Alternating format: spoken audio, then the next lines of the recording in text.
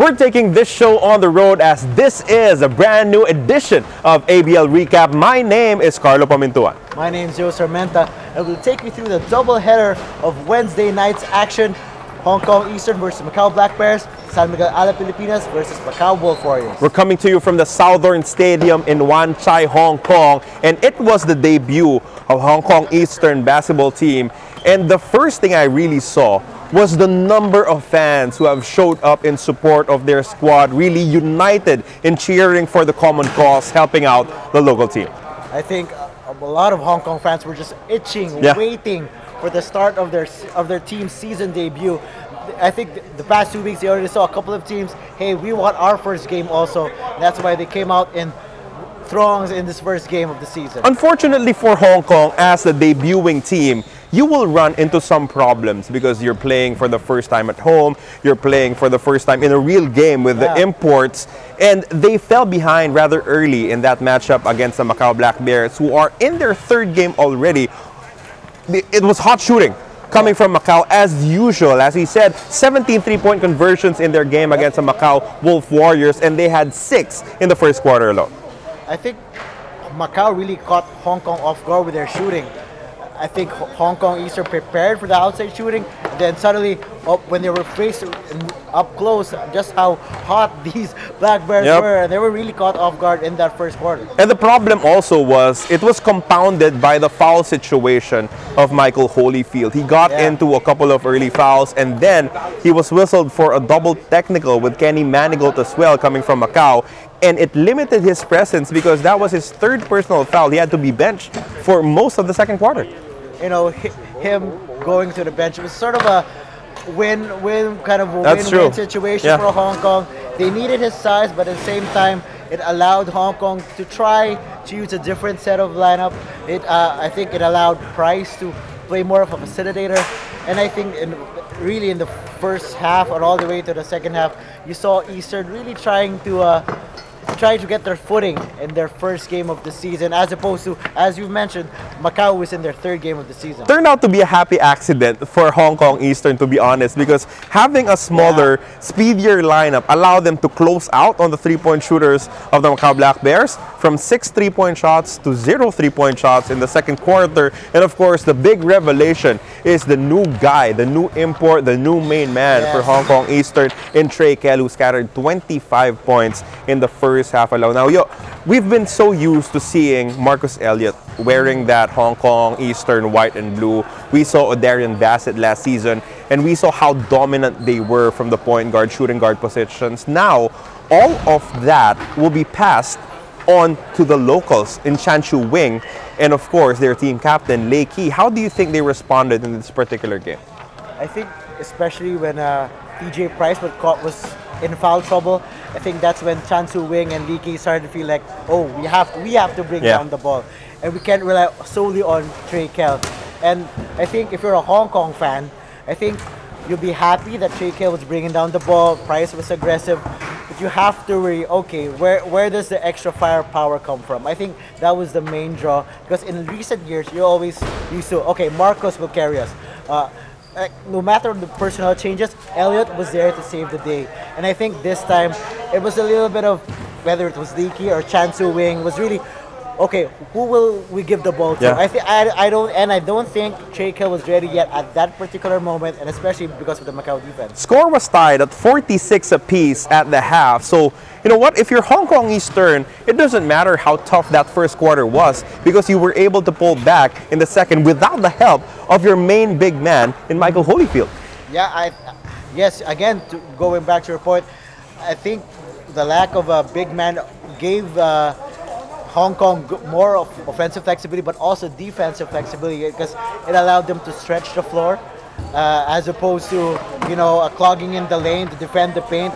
They were forced to kind of stretch it out in the perimeter, and really, and to credit Coach Jordan Brady, they tried a little bit of zone, especially without Holyfield, without the size that they needed. So that zone kind of bothered Macau in that second quarter. Third quarter, the scoring slowed down a bit as both teams were more aware of what the other team was trying to do. And then come the fourth quarter, it was just an onslaught coming from the Macau Black Bears. We'll talk about their offense in just a little bit, but how impressed were you that they limited the output of Trey Kell, who exploded for 25 in the first half, only finished with, 31 points in total, slowed down considerably in the second half. I talked to Coach Charles Hanto Marcus after the game, and he was like, he said, that's all I did. That's all I did. Scoring, rebounding, and not just, on the ball, but off the ball. He really researched the hell out of that guy. And I said, Coach, did you know that he scored 25 points in the first half? Were you surprised? And he said, no, I wasn't surprised. I think he agrees that he is going to be a problem for the rest of the league, and he said he hopes he won't face him again soon. Certainly a lot of respect coming from Coach Charles Hantomacos, but the man in the fourth quarter was no one else but Mike McKinney for the Macau Black Bears. He had 8 points in the first 3 quarters and then exploded for a casual 18 points in the final period. He was 2 of 20 from downtown in their first 2 games, but when he saw that shot go in, that 3-point shot go in the fourth, there was no stopping him. I think what you can take away if you're a Mike McKinney fan was that the swagger was back. I think more than the points, he can score a bunch, but I think in that 3-pointer, to your point, when you were talking about this 3-pointer, he did the whole trash talking into the air. It was back to original. Yep. His 3-point celebration was on. And again, Coach Charles mentioned that he trusts his leader. I think that's the main point. Macau will be a contender. There's no question about it. But from where you saw it, what is in store for the future for Hong Kong Eastern? I think Hong Kong has a lot of pieces, a lot of great pieces. Their locals have definitely stepped up, especially with the absence, or not really the absence, but really the new familiarization of imports. But I think the main thing for them is time. They need time to play together. They had a ton of turnovers, and most of them were like bad passes. It was more of not knowing where your teammate was going. More than anything, more than they'll play better as a team and all that, but it's time. Certainly not bad first performance for Hong Kong Eastern, as they had a lot of positives to build on moving forward. But it is Macau that comes away with the victory, and they now have 2 wins against their lone defeat of the season. The second part of our doubleheader for Wednesday, November 27 was a game between 2 teams that lost their debut in Season 10 of the ASEAN Basketball League. We're talking about the Macau Wolf Warriors, who lost to the Macau Black Bears, and San Miguel Alab Pilipinas, who were dropped by Mono Vampire in Bangkok. It was a bounce-back win at stake, and it would be a crazy one between these 2 teams because they wanted to forget about their struggles of their first game. They gave it their all in their next game, but sadly, only one will be able to bounce back. And you know what? For San Miguel Alab Pilipinas, it should have been, a jarring experience to lose by that much to a team that you can contend with, because that was the same team that they defeated in the finals when they won their ABL championship. For our new ABL fans out there, and probably our old ones as well, who've been following the league for the past couple of 8-10 years, 2 years ago, Alab and Mono figured in an epic 5-game series. Yep. Guys, you gotta go back to the archives, watch the 5-game series. Sure. It was really an instant classic. You could say that it's kind of a rivalry, so to speak, because most of the pieces from both sides are still there. A lot of huge changes, but again, the animosity, so to speak, is there.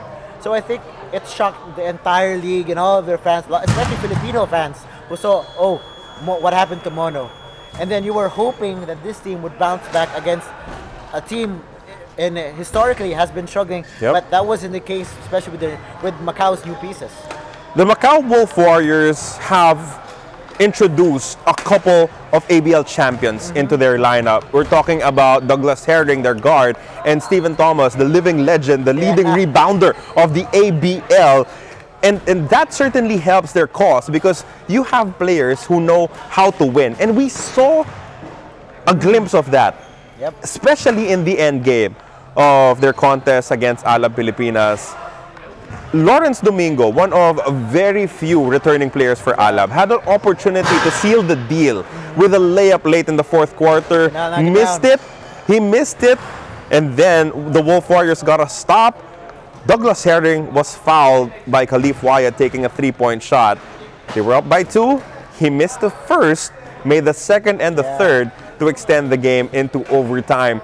You know, the Wolf Warriors in the past would often fall apart in the end game because they lack the leadership. But now with Douglas Herring there, they look like a different team altogether. I think putting someone who's a winner in any team, put Douglas Herring in Hong Kong, put Douglas Herring in any of the other 8 teams. I think putting someone who knows how to win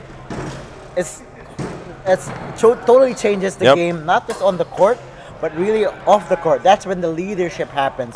In the same light, let's say Marcus Elliott. We talked about him in the first game. Putting Marcus Elliott, who is a champion now with the Singapore Singers, I'm sure he has stories to share. So that kind of sharing, from Stephen Thomas and Douglas Herring, 2 very good veterans. I think Macau Wolf Warriors are a totally different team just by those 2 players alone. In this ball game, both teams led by double digits. San Miguel Alab Pilipinas led by as many as 15 in the first half, but then a big turnaround in the third quarter for the Macau Wolf Warriors as they took the lead, even led by double digits, led by 11 as well. Huge turnaround game for Julian Boyd with 38 points and 17 rebounds, and then Stephen Thomas adding to his already impressive rebounding tally. Stop rebounding. With 17 rebounds like it was nothing.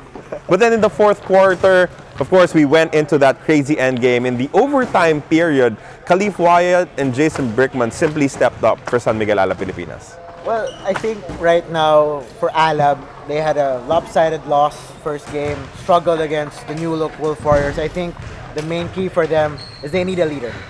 For years and years, it was Ronaldo Balkman and Ray Parks.